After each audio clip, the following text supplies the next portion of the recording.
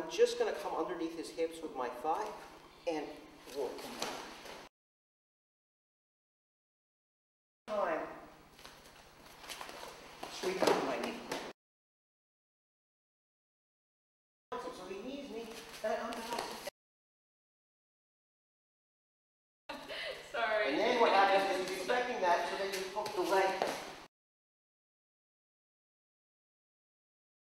One with him, and the second one will be in front of him. Okay. And then his own momentum will pull him up and over my.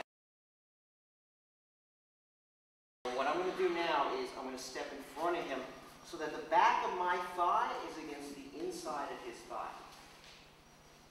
Now here what's going to happen is I'm going to sweep his inner thigh out with my leg and I'm going to lean forward.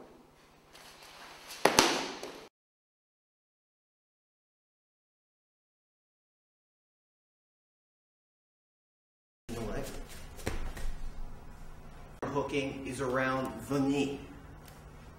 Now here, sometimes you get a better result, but it's more advanced because you have to have enough ability to have enough balance to hop on this leg there, 45.